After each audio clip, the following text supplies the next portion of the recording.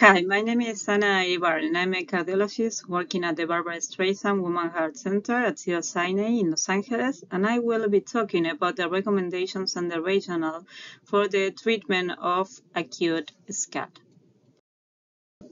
I have nothing to disclose. There is evolving knowledge of the disease.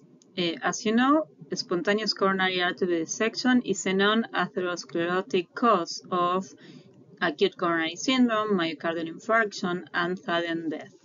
There is increasing evidence showing that SCAD is more common than previously believed, but the true prevalence of the disease remains uncertain. It is associated with female sex, with pregnancy, and with physical and emotional stress triggers. Now, there is increased awareness of SCAD, and diagnostic techniques improvements have led to changes in initial and long-term management. The correct diagnosis and the understanding of the pathophysiology are very important to implement treatment, and that's why it's so important to have the suspicion for SCAD. The most common clinical presentation will be a young, vulnerable woman presenting with chest pain. And when I am talking about a vulnerable woman, I am talking about a woman with underlying diseases, such as, for example, fibromuscular dysplasia, or with genetic factors, or under hormonal influences, such as pregnancy or hormonal replacement therapy, or with a systemic inflammatory disease, for example. Most of them will have a potential trigger. The most commonly reported precipitants are extreme physical activity, which is more common as a trigger in men, or emotional stress, which is more common as a trigger in women. The pathophysiology involves dissection and hematoma formation within the vessel media rather than the rupture of an atherosclerotic plaque. This dissection and the hematoma formation will cause luminal compression and can cause obstruction of the vessel. The intimal dissection, as you can see on the first angiogram on the right, itself is not universal, and angiography may therefore indicate luminal narrowing instead alone because of the intramural hematoma, which could be misinterpreted as atherosclerotic plaque, as you can see on the third image on the left, or coronary vasospasm, like the second image, the image on the middle. There are two theories of how SCAD develops. The first theory is saying that the primary pathological event is the development of a disruption in the vessel wall, what we call intimal tear, which allows blood from the true lumen to enter and generate a false lumen. And the second theory is that the primary event is a spontaneous hemorrhage arising from the vasovasorum within the vessel wall, leading to a secondary intimal tear in some patients. So, as I was saying at the beginning, the most important thing is to have the suspicion for SCAD, to be able to understand the pathophysiology and to be able to implement the correct treatment. The American Heart Association guidelines for the acute management of both myocardial infarction and acute coronary syndromes stress the importance of early invasive revascularization of the culprit vessels.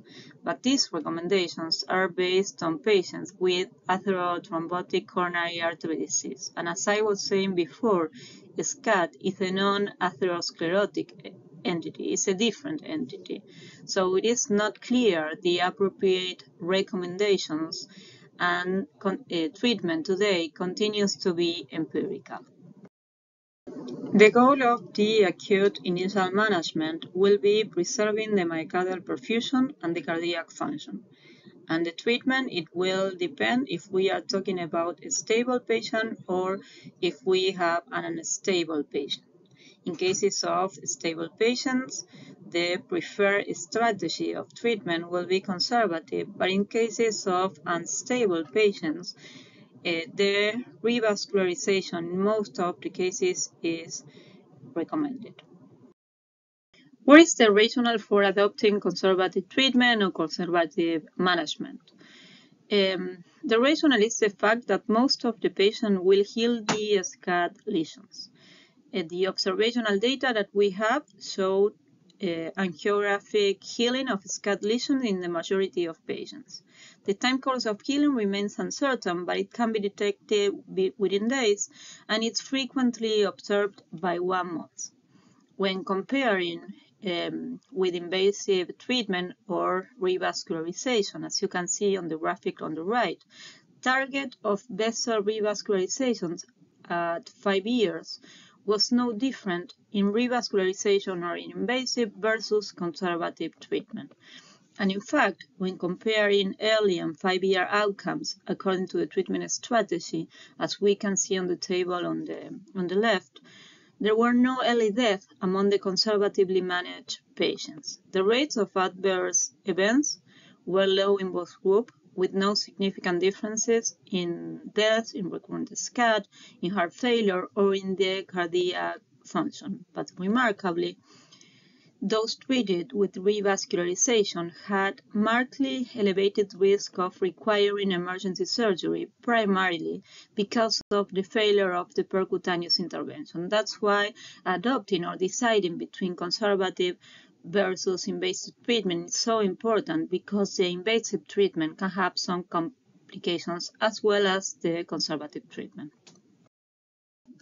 This graphic illustrates the timing of a SCAD provision event after presentation of the SCAD, indicating that occlusion or new ischemia because of dynamic SCAD lesion changes is highest in the early time period after presentation.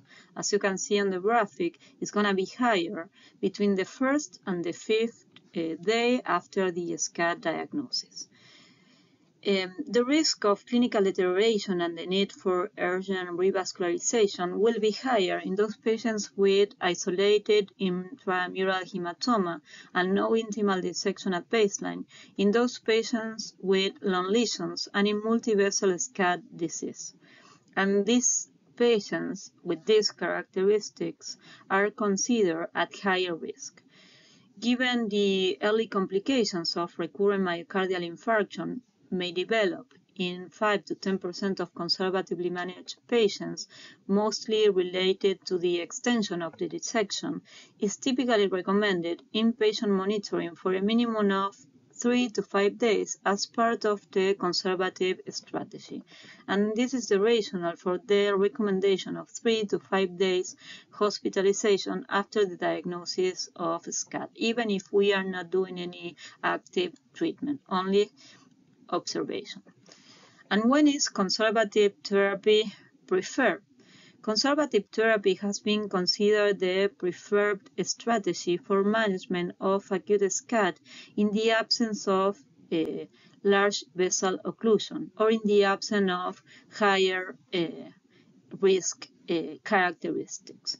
And why? Because of the elevated risk of acute complications from percutaneous intervention in this setting. And this is why we prefer conservative management in patients with characteristics which are not higher risk characteristics. And now I will be talking about the rationale for invasive management, or when we decide about invasive treatment. We know that up to 14% of patients require urgent in-hospital revascularization, usually because of extension of the dissection. The percutaneous intervention for SCAD has been associated with lower technical success and higher complications than those associated with percutaneous intervention for atherosclerotic lesions. The reasons for this technical failure included wire entry into the false lumen with extension of the dissection, final loss of flow after stent placement, significant residual stenosis, and also percutaneous intervention has been associated with a higher risk of emergency surgery or emergency coronary artery bypass graft surgery. Given these complications with a percutaneous intervention for SCAD, PCI needs to be reserved for a select group of patients. And who are these patients? Patients with recurrent or persistent chest pain, patients with electrocardiographic changes, patients with dissection of the left main or multi-vessel proximal dissection, and also patients with hemodynamic instability, such as patients with cardiogenic shock or patients with refractory arrhythmias. If percutaneous intervention is not feasible in these patients that we decide for invasive treatment, then we need to consider the surgery, the open surgery. And what is the role of surgery in SCAD? The evidence that we have is small because it's limited to case reports, to a small cases series, to observational studies with a small sample size. But the evidence that we have shown a high incidence of bailout surgery after failed percutaneous interventions. But fewer than 1% of patients with acute SCAD are referred for surgical revascularization. The short-term success that we have with surgery is high, but the long-term patency of bypass graft is poor because recanalization of the native coronary arteries results in competitive flow and subsequent graft occlusion. So the indications for surgery are patients with left main disease or proximal dissections after technical failure of attempted percutaneous intervention. When there is a complication of attempted percutaneous intervention, or in cases of refractory ischemia despite attempted conservative therapy. And these are the indications for surgery. In addition to the initial management of acute SCAD, either invasively or conservative, the treatment objectives will be alleviating symptoms, managing the chest pain, for example, improving the short and the long-term outcomes, and preventing the recurrence of SCAD. When we consider the medical management, we need to consider the use of anticoagulation, the use of antiplatelet therapy, the use of beta blockers, the use of ACE inhibitors or ARBs, the use of statins, and the use of antianginal therapy. When we are talking about anticoagulation, we need to know that the benefit and most appropriate duration of these therapies in the treatment of SCAD are improved. The treatment of any existing luminal thrombosis here in SCAD is balanced against the hypothetical risk of dissection extension due to the worsening of intramural bleeding. For these reasons, in the absence of clear alternative indications, expert consensus is that anticoagulation should be discontinued after SCAD has been confirmed on the angiography. The expert consensus regarding the antiplatelet therapy is that we need to consider during the acute phase of SCAD and for up to 1 year for patients who receive medical treatment. We can use aspirin alone or aspirin plus clopidogrel in cases of stent placement. The use of beta blockers have shown to reduce the risk of recurrence SCAD.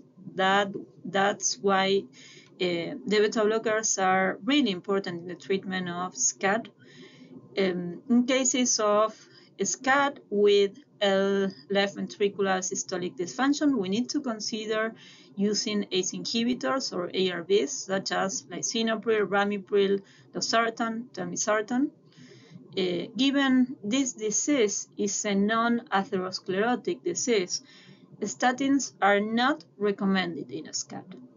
And finally, if we have chest pain syndrome after SCAD, we need to consider antianginal therapy, talking about, for example, nitrates or calcium channel blockers or ranolazine, which are really important for the treatment of chest pain. And what is the management of recurrent SCAD?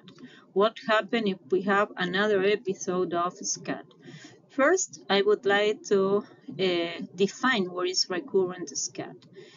and is defined as a new dissection event that is temporally separated from the index SCAD event, usually in a different coronary artery, and it's different from SCAD extension. Recurrent SCAD has been reported in up to 30% of cases. Given it tends to occur in different vessels from those in the initial dissection, revascularization has not been shown in long-term follow-up to prevent recurrent myocardial infarction due to SCAD.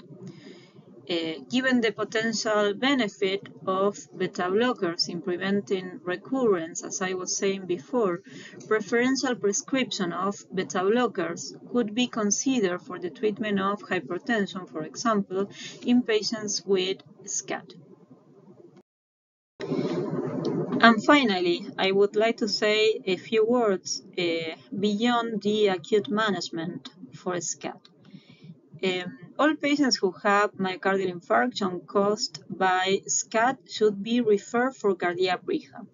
Referral to cardiac rehab is really important for addressing exercise-induced symptoms, to provide feedback on exercise hemodynamic and to individualize the fitness needs.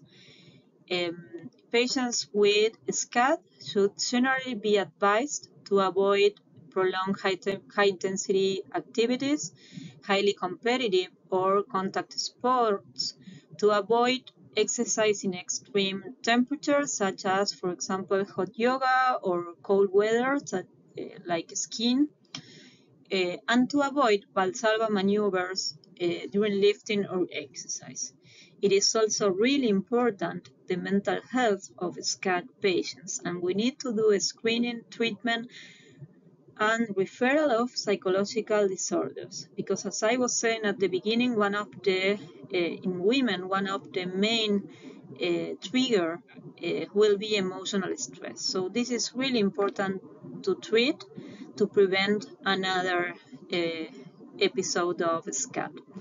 And also, and finally, it's really important to refer our patients to patient organizations and peer online communities for education, for information of SCAD, and really importantly, for support of our patients.